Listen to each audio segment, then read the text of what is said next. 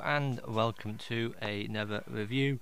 This time we're reviewing Millie Bobby Brown. Well, a book about her anyway. So let's take a look at the front cover. So this is a Beacon biography of Millie Bobby Brown by Nicole K. R. or Nicole K. Orr. I can't pronounce her name. Beacon biography of Millie Bobby Brown. Ever since she became famous for her role in her hit Netflix series Stranger Things, audience have been wondering about the actor Millie Bobby Brown. Up until being cast into the creepy TV show, almost no one had heard Brown's name before. This wasn't because she had other dreams besides acting. In fact, there was very little Brown wanted to do more than act. She put all of her tears into it. Her family put all of their money into it. In the end, it paid off. Millie Bobby Brown became a star. This is by Purple Toad Publishing, and I bought this for £13. Hopefully it should be going lower, because it's not really a big book, and I just bought this because it all come from America, to be fair, and it's kind of limited, I think. Well, I thought it was limited, but no, not as I see it yet. So here we have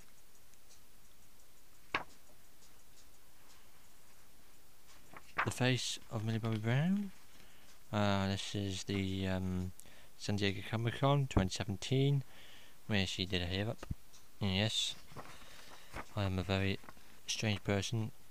There are other types of Beacon biographies. Tom Holland, Stephen Curry, Stephen Colbert, Gal Gadot, Publishing Data, Congress, Publisher's Note, about the author, contents that you get in the book, and other things. Again, we got a picture of them from San Diego Comic-Con 2017. I'll only just read you the lines. So you got Millie Bobby Brown and Finn Wolfhard were lucky to be at the 2017 San Diego Comic-Con. The Duffer Brothers turned down hundreds of kids actors before choosing Millie and Finn to play Eleven and Mike. And you've got Sadie there too. So this is chapter 1, Stranger Things Than First Kisses. So you've got a bit of information about the show and all that. Some great pictures again. While Millie hasn't had the chance to play a Disney princess yet, she does have little princess friends.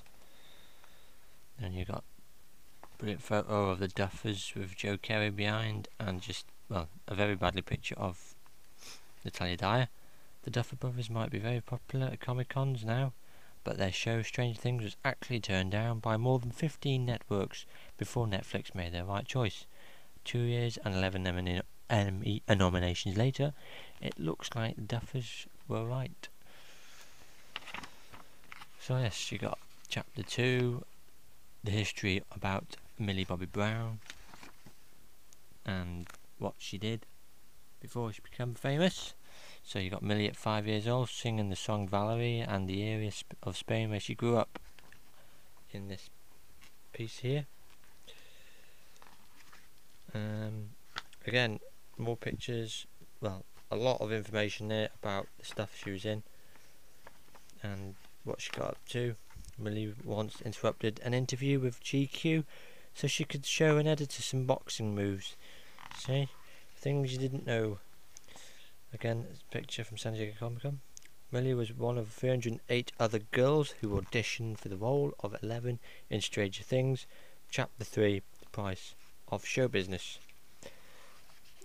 And page 14. Got more information and a couple of pictures here.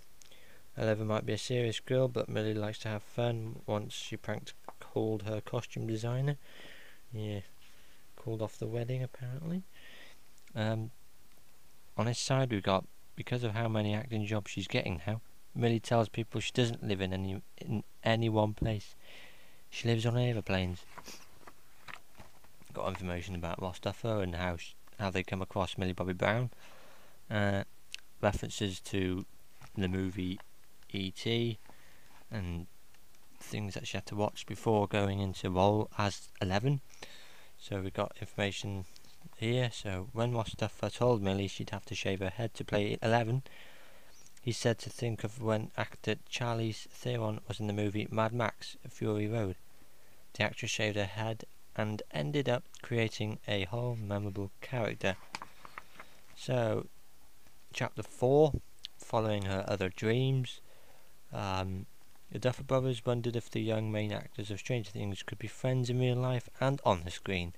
If the actors performed the song Uptown Funk at the 68th Emmy Awards is anything to judge, there's nothing to worry about, and there are brilliant singing on that. I highly recommend going to YouTube, clicking in Uptown Funk sang by Stranger Things cast, and yeah, you'd get some fun out of that. More information again. No matter how many famous people she meets on movie sets and in music videos, Millie never gets too shy to have a good time. More photos. Millie and Winona. So here you got Millie and Winona Ryder. They're great friends even away from the cameras. In fact, Millie often joins Winona for lunch and sometimes goes surfing with Winona's boyfriend. So there you go, there's some information that we never knew. So on the side you got, when Stranger Things won the Screen Actors Guild Award to Best Ensemble in the Drama Series, Millie did more than celebrate, she named the trophy Jeff. So yes, she's officially got a trophy called Jeff. But you didn't know that one either. So yeah, chapter 5, making friends. Millie is close to many other co-stars, included David Harper. Some great photos in that one. And we go to some more pictures in her brilliant dress, and the future shows she's going to be on, like Netflix, and shows that she did want to be on, like The Walking Dead. And why did I say Netflix a minute ago? I meant Godzilla, sorry. He's got to me. Millie will do almost anything for her fan base once she shows up to a 16th birthday party of one of her fans. There you go. Don't know, don't care, but she turns up anyway. And then you've got chronology and filmography, as well as chapter notes. 2004, Millie Bobby Brown is born in Malaga, Spain on February 19th. 2008, Millie enrolls at the Folkestone Community Primary School in Bournemouth. People are confusing Bournemouth and Barmouth, I noticed, on a YouTube video. Barmouth is a totally different place to Bournemouth. Look it up, guys. I'm from Barmouth, not Bournemouth, but you know, similar names, similar towns. The Brown family moved to the United States, settling in Orlando, Florida, in 2011. You can't really see this from the book, can you? Because I'm too far away from the camera, but this is what I'm reading. Yes. 2019, Godzilla King of Monsters. And apparently, she's going to be in King Kong vs. Godzilla. Yes, I have heard a rumour that King Kong vs. Godzilla is also going to contain Millie Bobby Brown as the same character. So, interesting. 2016, 2017, Stranger Things. Music video, Find Me.